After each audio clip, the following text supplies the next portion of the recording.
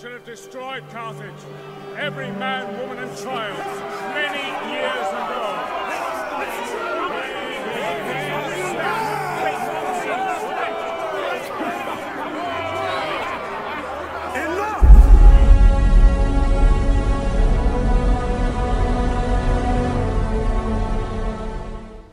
Hello everybody, and welcome back to Let's Play Total War Rome 2, the Julia campaign. In the last session, our war here in the Germanic tribal region continued, and yes, we are getting the upper hand. It's good to see.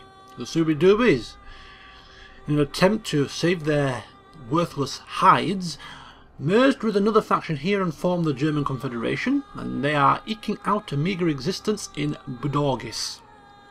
So, our newly recruited legion here, Defensores Germanica, will be responsible for maintaining a defensive presence on the borders here, and they will keep close watch on these guys to ensure that they don't try anything funny.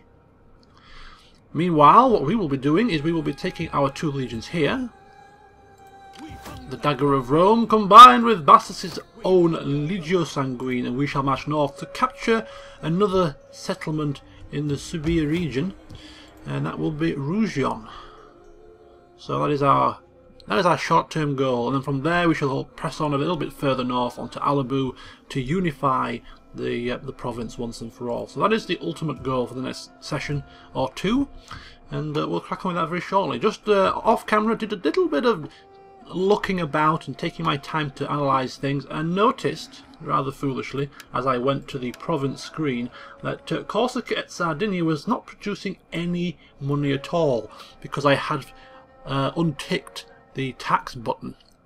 So now my income shot up from 4,400 to 4,800, so that was a massive blob on my part. For the past few episodes I haven't even noticed that, so we've missed out on some income there. But we sorted that out now. We've also done a little bit of building work down here in Lupfurdum, I think it is. We're building a shrine to Mercury. We're upgrading that. So that's done as well. And I think that was pretty much the extent of my off-camera work. So as we take a look at the main summary screen here, obviously Quintus Cornelius Bassus is head of my household, carrying on his campaign, and going pretty smoothly now that Scipio's dead. Nobody else has tried to kill him yet, which is always a bonus.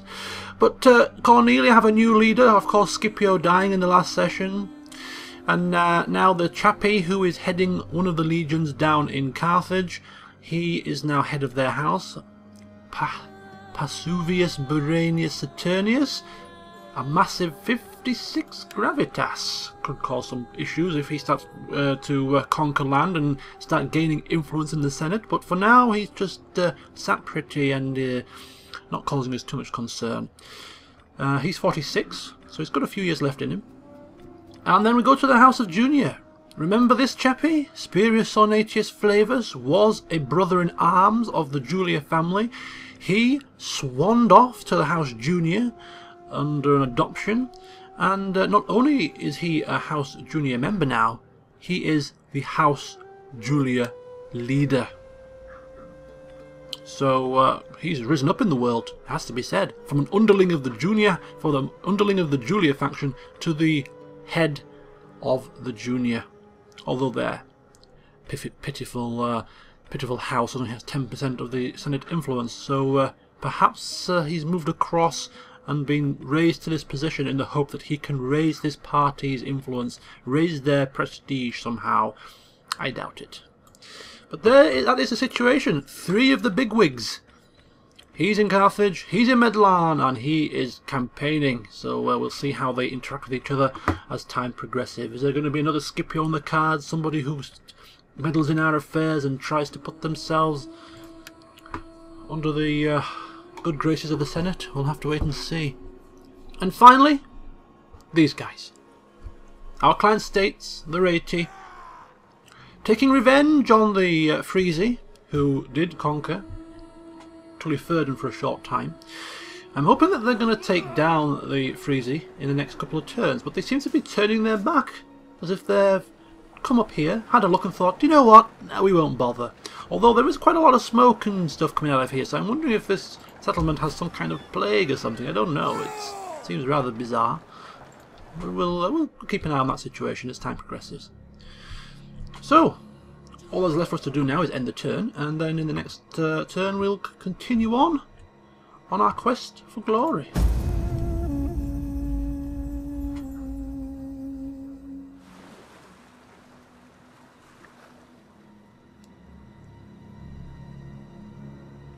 And I sincerely hope that this session's commentary is not going to be as horrendous as the last session. Don't know what happened. I did everything as I usually do, but for some reason the quality was horrendous. The portents are clear. A treaty between us would please the gods. I have no wish to offend the gods.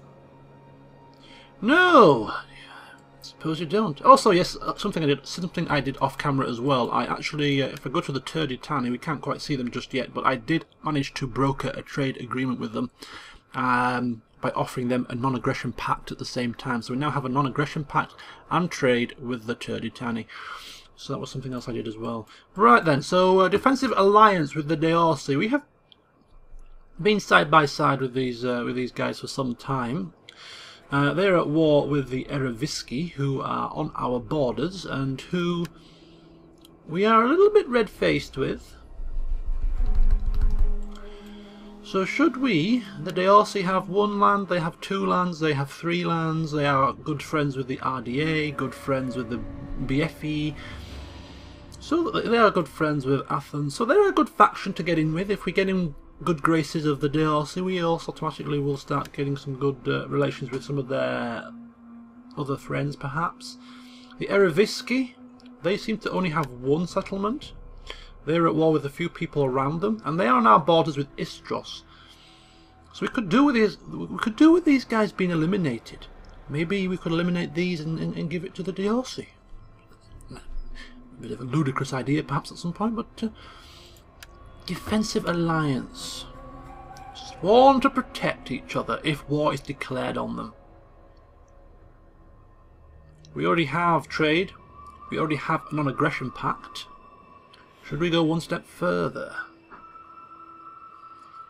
Some moderate offering as well, so we can't ask for any cash for this.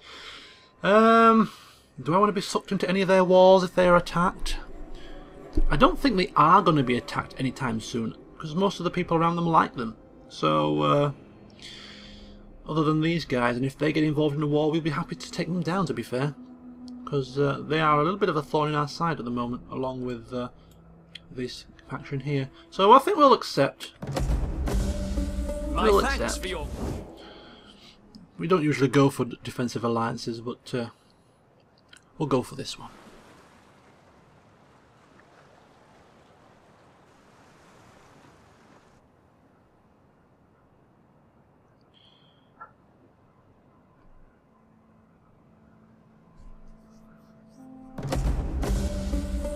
We have finished the research of concrete,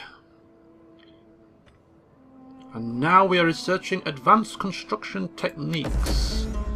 We have got no trade with the Pontus. I imagine they've been eradicated then. So this allows us to build aqueducts and gladiator school, a level 3 building there, and I have gone for advanced construction techniques because that allows me to upgrade my towns to level 3. So my small towns and my capitals can now be upgraded to level 3 once I get this researched. So it's the next logical step. So that's good. Now we can upgrade. We need battering ram to be able to build the field engineer's workshop. I was planning on doing that next. Which is more pressing? Which is more pressing, guys? Which is more pressing? And if I totally forgot about that. Okay, I think we'll wait on that. We'll go for this one. I really do want to see some siege equipment now. We are campaigning. We need to bash down some walls. Ladders are very exposed.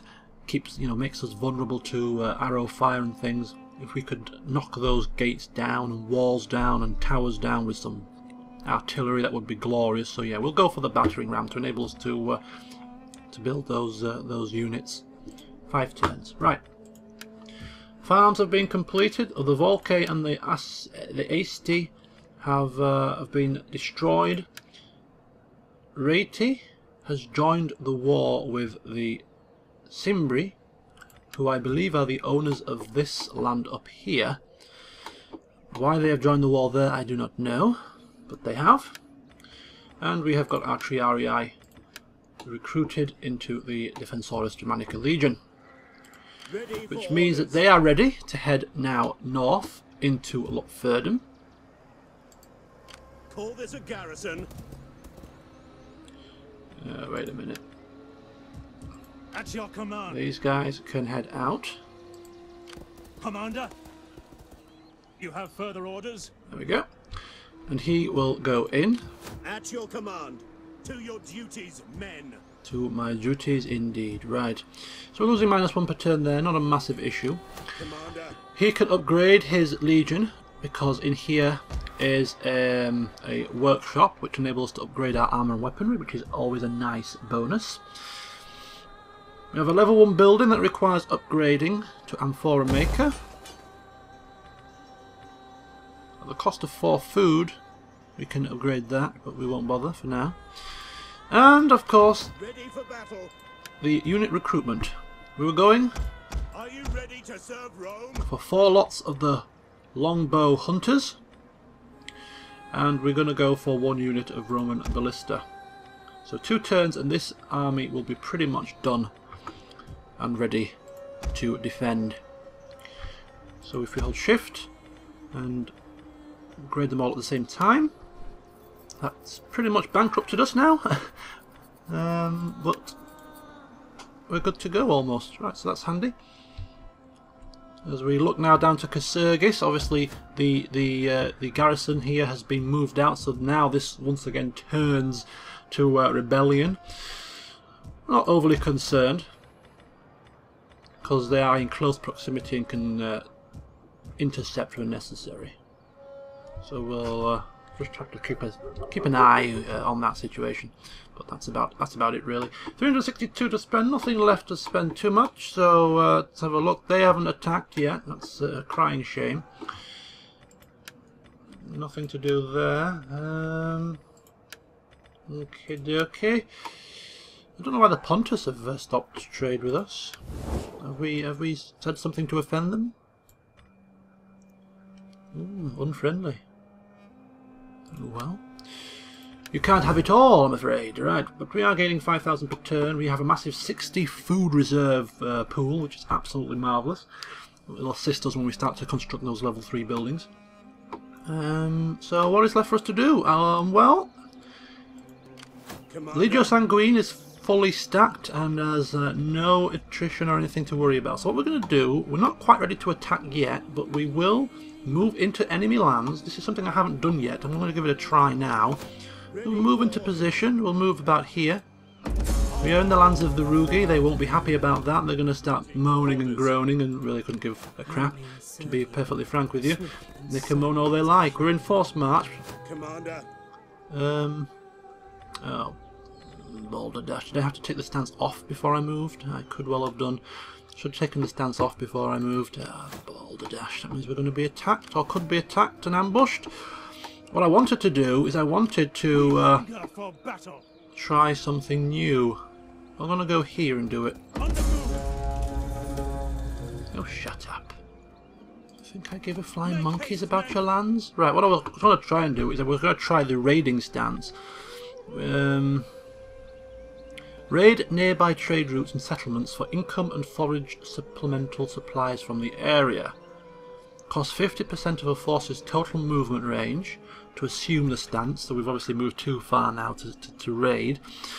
But it's cheaper upkeep, it's better morale, and we affect their public order and their growth, and of course diplomatic penalties. But we also gain a nice healthy boost to our income, like could be as much as 400 per turn, so I wanted to give that a try. But it looks like we're not going to get an opportunity to do it, so we'll just have to attack them in the next turn and take them down and get our money that way.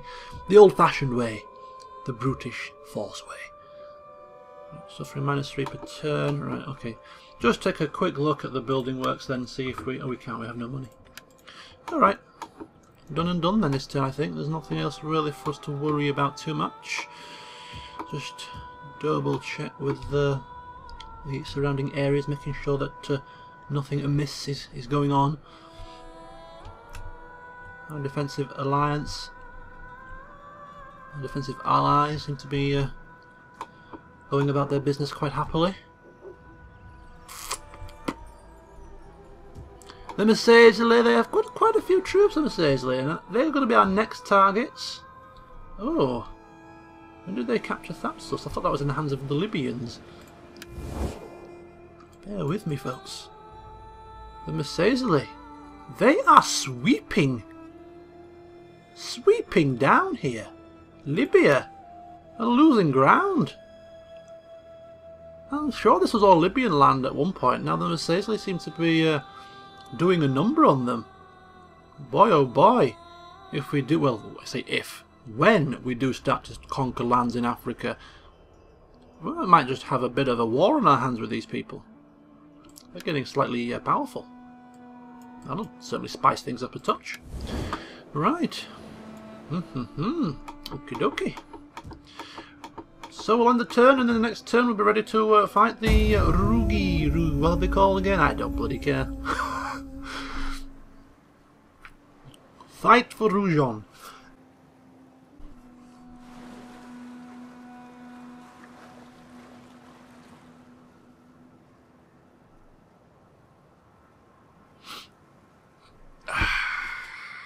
It's going to be quite the fight as well.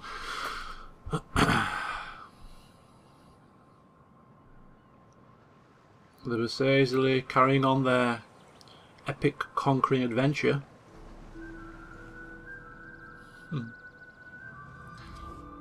Non-aggression pact. We can agree here, if the spirits wish it, to proper treaties between... No thanks. Thanks for the offer, but no thanks. You're too far away, and I don't care about you. Trade agreement dissolved with Tylis. Another one falls by the wayside, and every trade agreement that goes by the wayside is a blow to our income. We're not happy about this. Our hidden agent has been exposed. War declared. The Arverni on the Freezy. Oh dear. Dear, oh dear.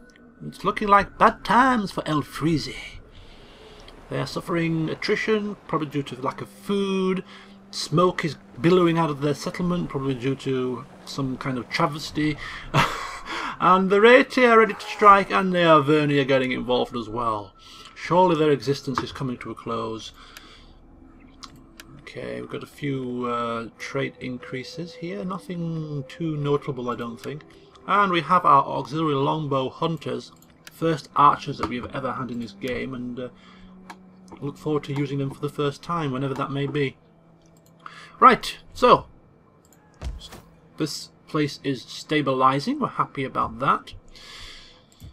This place isn't stabilizing, and we're not quite happy about that. Now, we could increase public order by increasing the Temple of Mars to level 3. It's going to cost us a bit of food, but we have already a massive pool. So, should we try that? I think we shall. Certainly would help the situation. It wouldn't cure it, but it'd certainly help. So we'll go for level 3 temple there. 3,600 left to spend. It's okay. Nothing left for us to build in that province. I think what we'll do now is we'll go back all the way down to this settlement here, Corrales. We do have some land ready to upgrade. We also can start upgrading here as well. Extra food from the fishmongers. It costs public order, but public order is already high, so that's definitely a possibility as well, to increase our food reserves when we need it. But for now, we'll increase the last settlement in this province to its maximum capacity.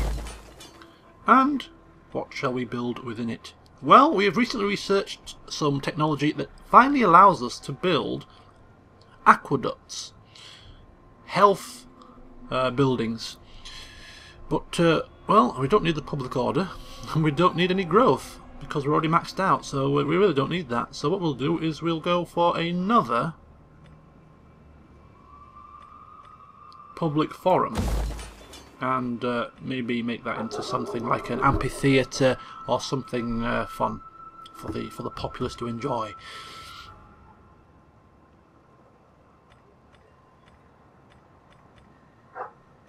Okay, so that's the building work sorted. Pretty much everything else is level 2, and I'm sort of sporadically going to start phasing in some level 3 building work when we have finished up here. Okay, so now is the time to strike, because for some rather foolish reason this settlement has moved their full stack ships somewhere completely out of the reach, out of reinforcement range, which has left them pretty ripe for the striking. I could even take this with 1 legion now, but we won't take it with 1 legion because we have 2. Commander. So Ready for battle. the Dagger of Rome will get into position round about here. On the move. Your next He's command. suffering a little bit of attrition, which is a crying shame. I don't know why that happened to him, but maybe it's because he wasn't on the road. Who knows? And At your command. we'll attack with Legio Sanguine. Why the hell not? It's going to be fun. Declare war. They have no allies. They're isolated and ripe for the picking. Besieging the settlement. And this is going to be an epic mauling, because they have... oh, they do have some reinforcements. So the reinforcements are in range somewhere along the lines.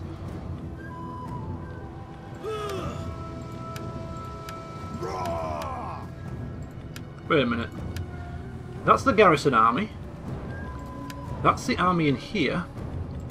And they are ships, and they are some loose band somewhere in the middle. No, they don't have... No, that full stack ship army has moved out of the range, so that's fine. Right, we have strength pretty sewn up here. If we auto-resolve, I'm just going to take a quick peek. We're going to lose 1/4 of our forces, 75%. We're going to lose 72%, 75, 72. It's a bit too much, really. A bit too much. Not happy with Bassus's army suffering such heavy losses, so we'll fight this ourselves. So if we go cancel, we go quick save, and we go to battle.